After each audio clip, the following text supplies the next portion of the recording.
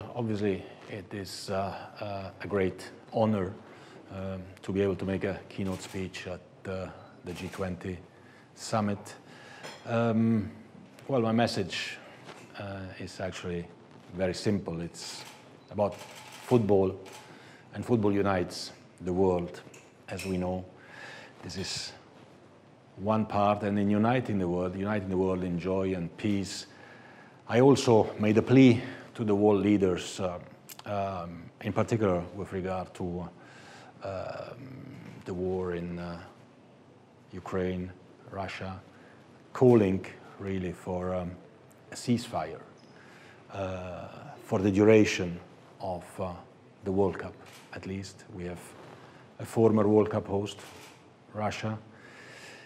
We have a country, Ukraine, who is bidding with Spain and Portugal, as well as other bidders for the World Cup after the next one in 2030. So the World Cup is a very important event. We have a World Cup starting in 5 days in Qatar, and maybe that a World Cup, which should be an occasion for joy and togetherness and unity, can be the trigger for a message of hope.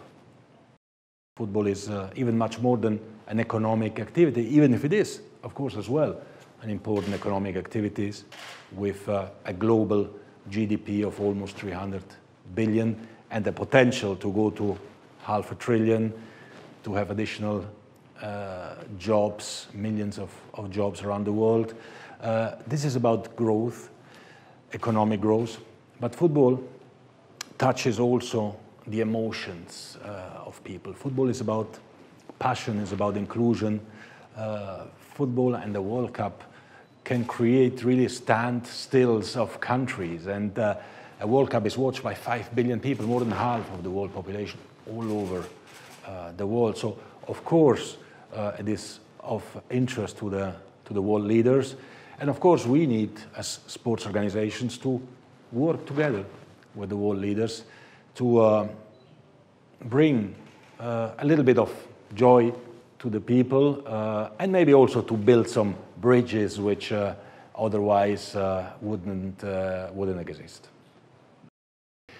Well, the message to the 5 billion football fans is continue to support football, continue to enjoy football, continue to participate in football, continue to play football, those who are young and those who are young in their heart but maybe a little bit older.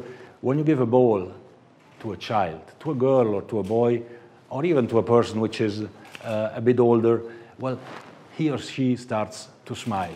This is football. It's joy, it's passion. So everyone should contribute to this.